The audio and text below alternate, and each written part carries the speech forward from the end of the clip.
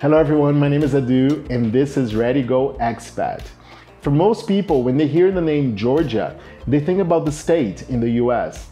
But I actually found out about Georgia, the country in Europe, as I was looking for destinations, popular destinations among digital nomads or foreigners in general. I wanted to find a place that I could live and that was not very expensive in Europe, and also that I wouldn't have a lot of issues with the visa in order to get a visa to live there. And that's when I found out about Georgia. So in today's video, I'm going to share with you 11 facts that you probably didn't know about Georgia. Ready? Go.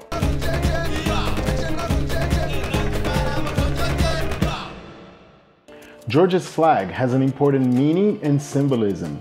The five-cross flag has a white background with a red cross in the middle.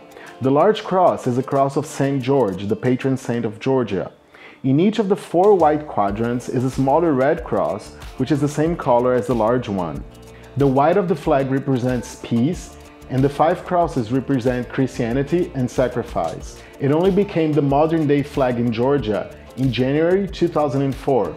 It is a symbol of the national movement called the Rose Revolution. Georgia has been producing wine for at least 8,000 years.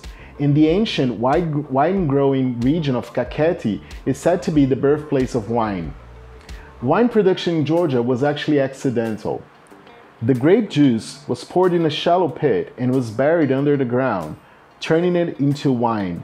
UNESCO has listed the traditional Georgian winemaking method in a clay jar called ovevri on its intangible cultural heritage of humanity list. A visit to Kakheti is a must for any wine enthusiast who goes to Georgia. The name of the capital, Tbilisi, is linked to natural hot springs that were discovered by King Vakhtang in the 5th century. The word Tbilisi in Georgian means warm, while Tbilisi would translate as warm location. Georgia is a former Soviet republic and is home to the controversial political figure Joseph Stalin. Stalin was the former General Secretary of the Central Committee of the Communist Party of the Soviet Union. The Joseph Stalin Museum is a museum in Gori, Georgia, dedicated to his life. The museum retains its Soviet-era characteristics. The Jewish community in Georgia is one of the oldest Jewish communities in the world. It is divided into two groups. Georgian Jews have lived there for 2,600 years, while Ashkenazi Jews came in the 19th century. And there are approximately 3,000 Jews living in Georgia today. A little known fact that is becoming a hot talking point for digital nomads, tourists, and foreigners who want to visit Georgia is how flexible its visa policies are. Citizens of 98 countries, half the number of world countries, may enter Georgia without a visa for 1 full year. In fact, the visa allows people from countries listed to enter, live, work, and study in Georgia without the necessity to get either a visa or residence permit. Georgia is also the 7th easiest place to do business in the world, according to the World Bank. The Georgian language is among 14 unique languages in the world and has its own alphabet. The alphabet is phonetic and contains 33 letters. The Georgian alphabet was influenced by the Greek and Iranian scripts, but shaped into something uniquely Georgian. The language displays Greek influence in its letter ordering, while Iranian influences are also visible in the cursive shapes of the letters. Great news for travelers! Georgians believe that a guest is a gift from God. This makes hospitality a way of life in Georgia.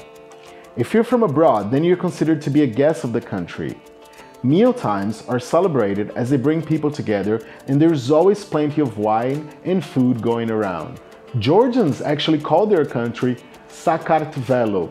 Sorry about the pronunciation. But the English name, the origin of the English name is not very accurate, but there's a theory about it. St. George is believed to be the patron saint of Georgia, and thus the name might have been coined by Christian reformers in the Middle Ages. While many European nations have seen the number of members of the church fall in recent decades, the Orthodox Church in Georgia is booming. Over 80% of Georgians say they belong to the church. Dating back to the 4th century, the church helped the country keep its ancient musical traditions during the Soviet era and has been central to Georgians' sense of themselves since independence.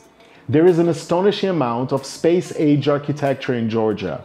The new parliament building is a huge glass and concrete bubble, looking like a giant frog's eye. A lot of new police stations have been built that are all glass and see-through, symbolic of Georgia's aspirations for democratic transparency. Georgia is transforming into a vibrant tourist hub, but there are many who still don't know about Georgia's tourism potential. Georgia is filled with charm, beauty, history, and hospitality. Located in the midst of the majestic Caucasus Mountains, the country falls between Europe and Asia. It's a small country, but it packs a lot of interest. There are ancient cities, snowy mountains, lush landscapes, delicious wine, and many UNESCO World Heritage Sites. If you haven't visited Georgia yet, make sure to include it in your list of your next travel destinations. But I've also created this playlist that you should definitely check it out if you want to move to Georgia or just travel there. I'll see you next time.